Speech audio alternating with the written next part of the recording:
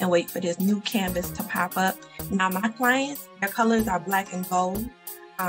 It's a couple, they're celebrating their birthday really soon, which is really cool. So I am going to make this canvas black, and I just hit this color square, turn this to black, and I have my black background. Now I can't use my client's picture because client privacy basically. So I'm just going to use some stock photos here within Canva just to show you how I created this. So once again, their colors are black and gold. So I'm going to do the background black, but I'm going to go into photos, type in black and gold. And what I used was something like Power. So if you watch the television show Power and big city buildings and stuff like that, and I was able to find this really cool building in black and gold in Canva. It should be coming up soon. And so here it is. So it has a white background. I'm just going to stretch this all the way out to the edges. And what I want to do is to get rid of this white, right? So click on Effect, remove the background, and we're going to wait for that to process. When it processes, all of the white should be gone.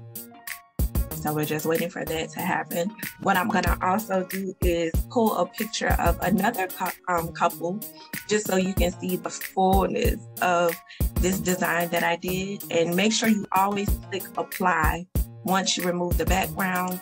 It looks good, it looks fine.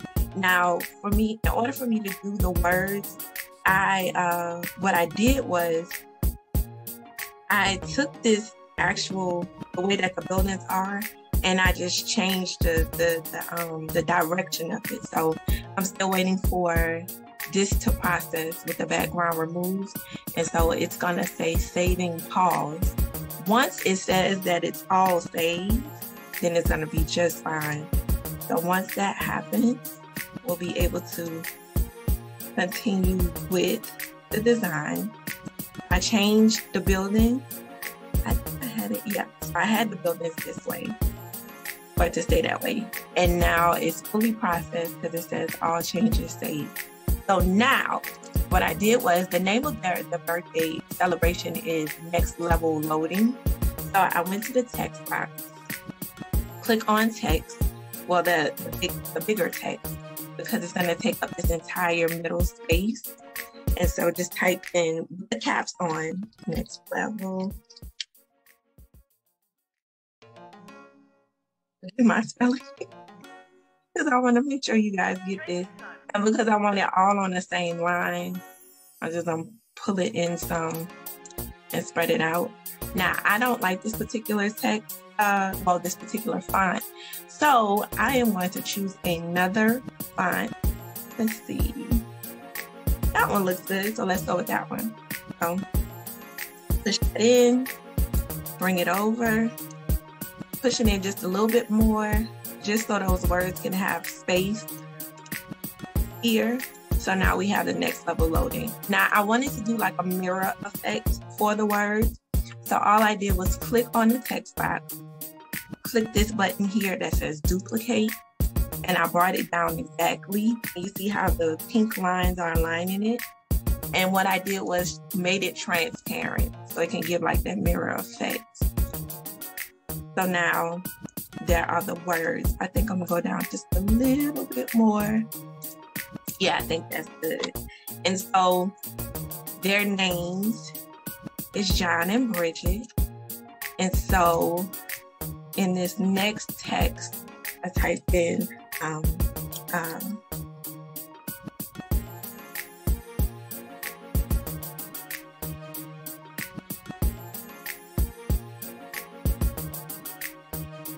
so again, because I want this on the same line and I'm staying within the guidelines of their color scheme of black and gold, what I'm gonna do is make this just a little bit smaller so it doesn't overpower the title of the birthday celebration. I'm probably gonna make that a little bit smaller. So let's go down to 120. I think that's good.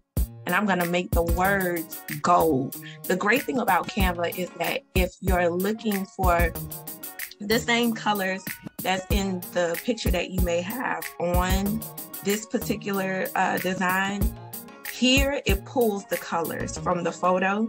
I'm gonna go with this gold, which is perfect. So now it matches. I'm gonna make this gold as well. Let's, you know what? Let's take off the gold. So put that there. You still have the mirror effect. So now it's time to add the couple, right? So I'm gonna go here because I'm not gonna use my client. And now type in, let's see, power couple. Because their photo was really, really nice. So a couple of photos here, stock photos from Canva. So I'm gonna use this couple. And now, of course, them looking like this will mess up the entire design. But what you can do, again, is go back to effects and remove the background. And so while we're waiting for that to process, I'm just thinking of placement of how I'm gonna put the couple, where I want the couple to be, because this is a pretty big deal for their birthday. So click apply once the background is removed. We want to make sure that this isn't paused, but because it's processing, it's saying that the saving is paused. And once it looks like everything is in place, we can kind of start messing with the design with the background removed. So for the sake of this video, I'm just going to go ahead and start moving them down. And I'm going to change their position by clicking position and bringing them forward, because I don't want the words to be over them. So I'm gonna bring them down just a little bit and stretch them out here and put them in the middle. And that's the first part of the cover of their invitation. Again, it's gonna be animated. So what I did was, with next level loading, was click on animate. And I did the typewriter animation. And then with them, allow them to come in. So you could do like a photo flow. You can do a rise where they're rising up into the invitation. A breathe where they're kind of coming towards. And I love breathe, so I'm going to use that for the sake of this video. And so you can see it here. Now, the next important part, of course, is the information. So I'm just going to take this couple, select the couple, hit the duplicate sign, come down, drag them down into this second part. And what I'm going to do is stretch them out a little bit more, just so they could be a little bit more prominent in the invitation. And I'm going to slightly take them down in transparency, just so the words won't be jumping. So just to keep the title of the birthday celebration, I'm gonna duplicate this as well, the wording, and I'm gonna bring this down all the way down to the bottom of the invitation. Then the great thing is, if you don't want to think about placement, what information you may need or feel like is missing, what I do is I click add page, I go to templates, type in birthday invitation, it's already there, so I'll click on it, and just choose something like this and take the text from there and drag it up. Of course, using that as a placement text, and then also take something like this, because you might need, RSVP. Put that there. And then I just delete this because I don't need it anymore. I just needed this important part.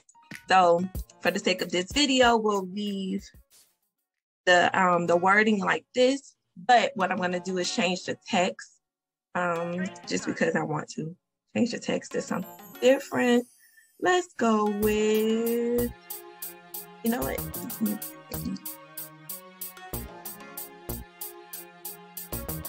Right, so I like that one. I think I'm gonna use this one because it's a little bit thicker. Now, I want it to be a little bit bigger, so I'll make the text bigger. Now, remember we did the animation of the words here. When you duplicate it, it still keeps the same settings. So even when I click on it here, it's still keeping the animation. I'm gonna change the text, the font type of this text box and put that there. And because of the name of the place of where they're having it at, let's just say they're having it at, I don't know, Club 44. I don't know. I'll type that in. I'm a script person. I really, really like scripts. So I'm gonna bring this in and then stretch it out because I want it to be bigger. It's just easier to do it this way when changing the font size instead of constantly clicking here or going until Canva, cuts it off. It's just easier to stretch out your text, go as big as you want, small as you want. So I'm gonna do that, and I'm gonna find a script by going to the text box. And let's type in calligraphy.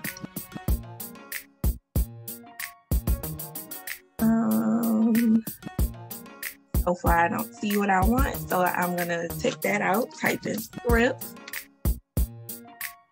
And let's see what, a lot more fonts are here. That's the other thing too about Canva, they have really, really great fonts. So, still not seeing what I want, so let's type in cursive.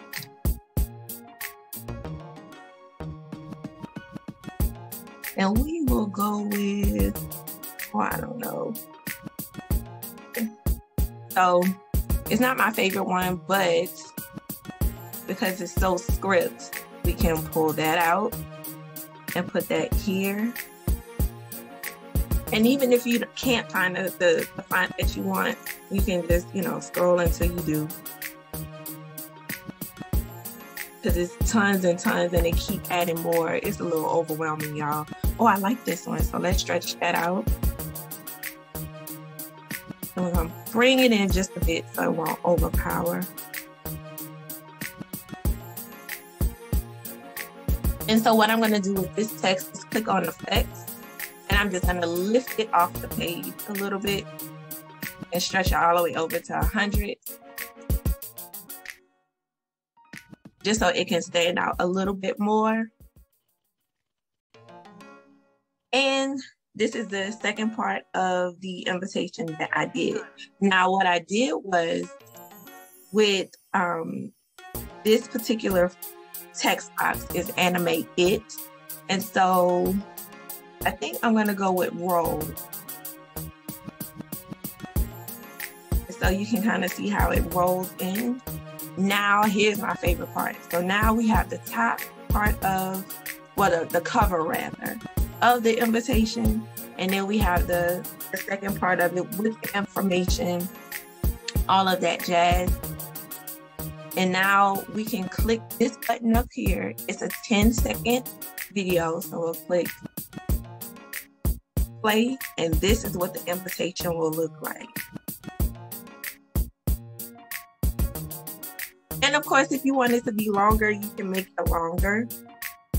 With the animations, the way to do that is to click on the animation here. Well, click on the actual, click on the actual design. And you see where it says 5 seconds? This is where you can change the timer. So if you wanted this to be a little bit longer for readability, or if you wanted this one to be longer, you can do the same and change it to 7 seconds, 10 seconds, 12 seconds, however long you want it to be. Now, the important part is making sure that you save it right. So for my clients, what I did was I downloaded it as an MP4. And then when you download it as an MP4, it will show up just like the way that it played. Just like this. And then what I did was, because we live in a world of GIFs, some people say GIFs, the GIF format, and you're allowed to do that here in Canva. Click download, change the type to short clip, no sound, and you can say, make sure both pages are selected. and save it like that. And I'll show you what that looks like. Once it downloads, the other way that I did it was I also saved each design as a JPEG, which is a picture form. So just in case someone has an outdated phone or can't really see it, they'll be able to send all versions to them. And you just go back to download, change it to JPG, because some people have limits of download, megabytes, gigabytes, whatever phone service or plan they have. So that happens too. And it lets you know that the animation won't show up, but at least it will show up as an invitation, and they'll be able to have it. And I just, instead of doing both of them at once, I just do them separately. And then click done, and then go back and do the same thing for the second one. So this is what the GIF, however you pronounce it, looks like. This is what it looks like, a moving GIF, pretty much, animation. So that's how I created a animated invitation for my clients. You know, we're always figuring out different ways to evolve and do things. So I just wanted to share this with you guys. I hope you enjoyed this video. If you have any questions, please leave them in the comments. Please like, comment, and subscribe. I appreciate you guys so much. I hope you like this. Once again, if you have any questions, just leave them in the comments.